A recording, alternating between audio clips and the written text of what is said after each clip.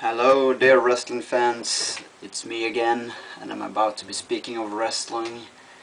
I just finished watching the last episode, weekly episode of Monday Night Raw from August 3rd, featuring Jeremy Piven and some very disturbing Chinese guy as the special guest host. Why I'm saying that he was disturbing is that I've read on several forums everywhere that people more or less stand in line to put an end to this Chinese guy, this Chinese character, because he was terribly annoying. I don't know why he was there, I don't know for what reason he was put in charge of Monday Night Raw, but he was not entertaining. That's what wrestling's supposed to be all about. WWE is World Wrestling Entertainment.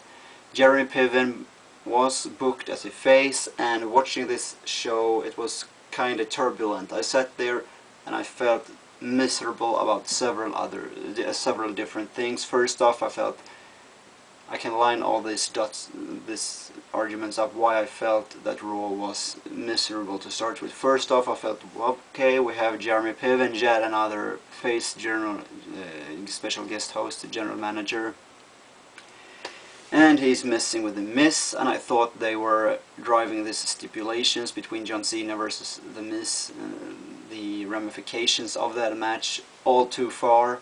Miz not being at SummerSlam and never ever being able to show up in LA again with the WWE Raw would have been perfectly enough. They could have used that in the case of Miz losing. They could have used that for about a year every time WWE showed up in LA. They could also have this as a storyline for the Miz till the upcoming SummerSlam. Instead they killed it off by saying that Miz will never ever be able to wrestle on WWE Raw again. That was stretching it way too far, and I think that was kind of burying the Miz whom they tried to build up in the last months. That was one thing. One other thing I felt miserable about, as was I said, this Chinese guy. It was terrible, and I don't understand. He was not funny. He didn't make me laugh one time. I didn't hear anyone in the crowd laughing. Did anyone of you laugh? I don't even know who this Chinese guy was to start with. It was some star from Hangover, I guess, the upcoming movie with Jeremy Piven. That's all I know, but I don't care. Secondly, thirdly, I don't know what, I felt like, please stop bringing in all these special guest hosts that pull these plugs. It's plugs for their movies, their series, their whatever they create, the music careers, their music upcoming tours. There is just too much plugs going on for these celebrities showing up. I think if they show up on Raw, yeah, they could have some plugs, but not every time, not several times per show. They're there to produce wrestling and to be a part of a wrestling show, so be it, leave it be. I know WWE might get a lot of money from this, sponsors, but enough is enough. That's how I felt. And I also felt, what the heck, WWE went out a couple of weeks ago and they said, oh, we're in such a stress, we only got 4 weeks between Night of Champions and SummerSlam. Man, we were looking to maybe erase a pay-per-view like the Bash, Extreme Rules, Judgment Day, to be able to have more time for the upcoming SummerSlam, because after all we're now gonna project all our power to it, and it's gonna be the second biggest pay-per-view of the year, and we're gonna establish it as that. And I felt for like over the first hour they did not like even mention SummerSlam. They didn't even mention SummerSlam. The only time they mentioned it was when Jeremy Piven accidentally called it Summerfest. I don't know if that was booked for him to say that, but if it was really stupid, because it diminished the pay-per-view. It made him look like someone who doesn't know a shit about wrestling, and that's a disrespect to the WWE and the wrestling business and us as a wrestling fans, who deserve people being special guest hosts, who is there to produce wrestling, who knows about wrestling and does it good. And that kind of pisses me off to see that kind of stuff. What makes me uncertain is because he later called Chavo Charo backstage. So it could be that he was booked to say stuff wrong. to be kind of a jerk. But I rather think it was a try from the WWE to make him look like a jerk who said things wrong, because they saw him out in the ring and he said Summerfest. They felt, oh my god, we gotta try to cover this up. Let's book him backstage now and say several wrestlers' names wrong, such as Charo. So I think that was an honest mistake when he said Summerfest. And that's, fuck him for doing that. Fuck Jeremy Piven for doing that wrong. Because it was the same thing with Chuck last week. He came in and I mean, it looked like he didn't really have a clue. It's okay, like Seth Green, if you look like you don't have a clue if you're in a wrestling match, because wrestling fans know that this guy is not a wrestler. But if you're booked to host a show, you gotta fucking look like you're the host and that you know what you're talking about. Not say stuff wrong, not look like you have rehearsed it 100 times before doing it.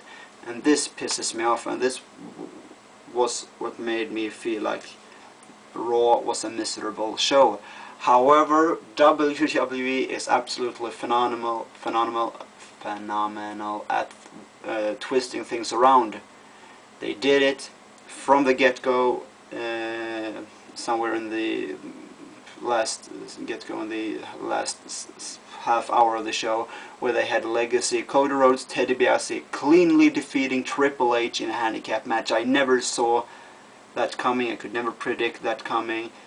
And as it looked, they kinda annihilated him. At the end, he was there flat on his back. He lost the match. He cut the promo, claiming maybe he needed backup. Kinda diminished Legacy, but not that terrible. I mean, we all saw Legacy cleanly defeated Triple H, and that's no small feat. He said that he needed backup. Apparently some sort of a DX reunion coming, maybe for SummerSlam, DX versus Legacy. Because here WWE also made an interesting tweak to it. They could just have had Triple H call Shawn Michaels, as we have to assume it was, that he had on the phone. And Shawn Michaels could have said in the phone, yeah, of course I'm coming, and we have this heroic match coming up. Instead they booked it like Shawn Michaels seemed like he didn't want to come back. He hung up on Triple H. And now we have to believe that Triple H will have to hear about this from Legacy next week, and they have a good build-up for SummerSlam. Still, I missed WWE mentioning the name SummerSlam. It happened like one time, and that was when they plugged the Aerosmith CD and the Aerosmith theme song, You Gotta Move, which is the official theme song for SummerSlam. So please, if you feel like you have a little time to build up a pay-per-view, then focus all your programs on that pay-per-view solely. Make everything revolve around that pay-per-view. Don't have Mark Henry come out dressed as a leprechaun. Why was that? That was just stupid.